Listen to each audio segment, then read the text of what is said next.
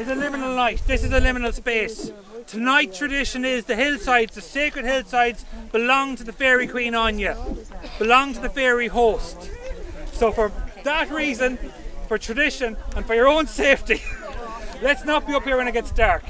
It's also a lot safer going down the road if you can see where you're going. Alright, let's go to Uisneach for the summer solstice. My God, what a day.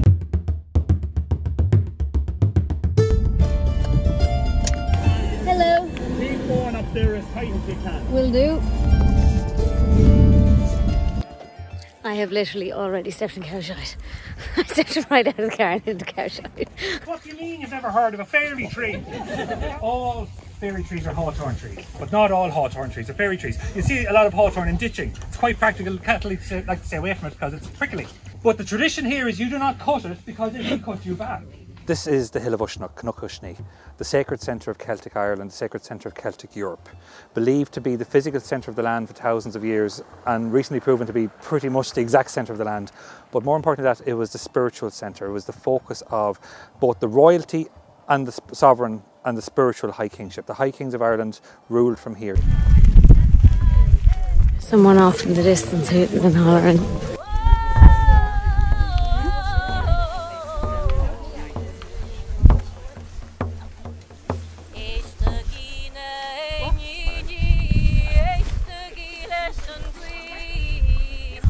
Want to say to you all, welcome to the Hill of Uisneach, Midsummer's Eve, the solstice. It's one of those places where history and mythology and culture all come together right on this spot.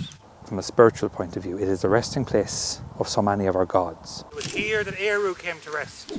Not where they're buried, where they rest. Most critically, of course, being Eru herself, she who is this land, she for whom this land was named. She rests here under a stone known as Al Namurin, the Stone of the Visions, colloquially known as the Cat Stone. That space underneath is the bedchamber of Eru, where she herself rests. You will not get more connected to the divine feminine of this land than when you are around this space. The only man in living memory to actually physically damage this stone was Eamon de Valera himself. He drilled a hole in it to stick a flag in it. But then, as most people say, what did he ever care for the divine feminine? This sacred site here is what being Irish is all about. And even if you're not Irish, enough of our ancestors have walked in this site here that our blood has been here before. Our energies have been here before. And our descendants will come here again. 10,000 years, we're just a blip in the life of this site. This is a place where we can connect with all those who've gone before and all those who are coming afterwards.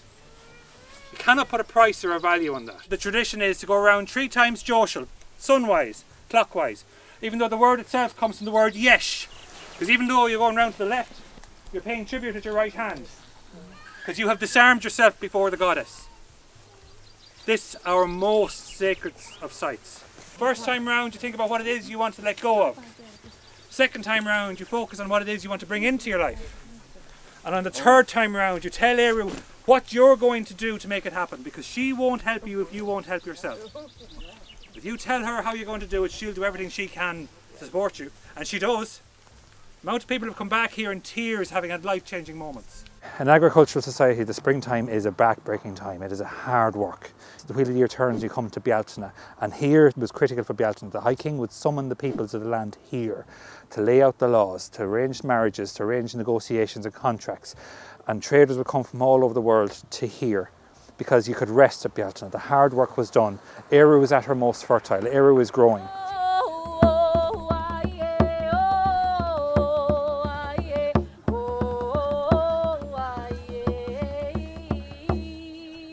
And then the wheel of the year turns and things start drying up. The sun hits its zenith today, and now we know we can start relaxing a little bit. The water's going to start coming back, and now we're going to get ready for the harvest. The hard work is ahead, so now the last chance to rest before the harvest. We are of this land, and we are of the waters surrounding this land. Without those rays now reaching us, none of us would be here. Without this soil beneath us, none of us would be here. And today we forget that. None of us will be here. Today the sun is finishing her journey. She's coming to a stall, the Greenstad. And as we rise with her tomorrow morning, we have 2 more days to celebrate that zenith of the sun. Sun at our most powerful. Us at our most powerful. Don't find food, there's plenty to share. Step out of her clothes, breathe deep the salt air. The setting sun tonight sets over the fit abode of the goddess of the dark times for this land, the Morrigan. Her time is coming, but not yet. Under twinkle of her star, the gypsy dives in. Water so cold on her lily white skin. First, we have a lot of work to do. Our area was just at her most fertile, but that time is passing with this setting sun. Now we face into the hard work of our harvest. Those of us who have done the hard work have a reward to reap. If you have been doing something in your life that you are trying to channel now, by when you hit Lunasa, be ready to reap. So you have 6 weeks to prepare yourself. 6 weeks to finish the work. 6 weeks to work with the glory of that sun. Long hair behind her, if any did spy, they would sing of the mermaid in the sea that night. The cores of our existence, of all humanity, of all species on this planet. The slightest biome to the greatest blue whale. All that power, all that energy comes from that sun. Can everyone face to the north? And we'll do a quick peace call. And may there be peace in the north. The elements of the earth and the great bear. Let there be peace in the south with the great stag of summer and the element of fire. And may there be peace in the west with the setting sun. With the element of water and with the salmon of knowledge. Let that setting sun bring you the knowledge you need to bring forth what you want in your life. And let there be peace in the east. The element of the air, the great hawk of dawn. And we look forward to the recoming of the sun and the time of Bridget. And let there be peace in us all. Peace in us all. Peace in our hearts. Peace in our hearts. Peace in our minds. Peace in our minds. Peace in our souls. Peace in our souls. Peace in our interactions with each other. Peace in our interactions with each other. You've made a vow, please stick to it. I know I won't hold anyone to it. But we are of this last few moments of this sun. These are the last few minutes of the zenith, the green stad, the solstice. When you go home from here, may you grow, may you prosper, and may you love. Accordia. Bannock D and Greenstad.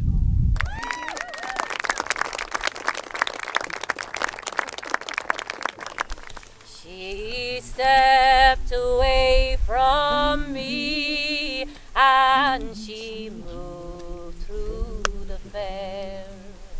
And so fondly I watched her move here and move there.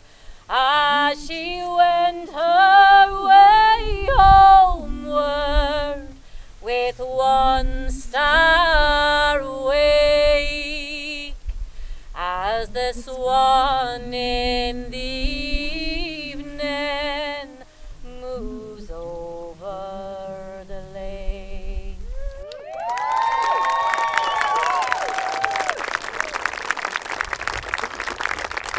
So I really wanted to go to the Hill of Uisneach for the Baltana celebrations. The footage I saw of the Baltana celebrations afterwards looked like it was absolutely unreal. But I was actually doing stand-up that night, so couldn't do both because it's a nighttime thing. I'm doing a comedy gig for my tag rugby team, and it's stand-up in front of all your mates. So it's like better, but yet also worse somehow than actual stand-up. Different vibes. Summer Solstice is much more reflective, connecting with nature. I feel like Baltana looks like a big, massive party. so I will definitely be back. If you like this video, you might like some of the other videos that I have. Nice, vague outro because I can't remember the names of the videos. Please consider becoming a patron if you haven't already. And thank you so much for watching, and I shall see you in the next one. Slán slán.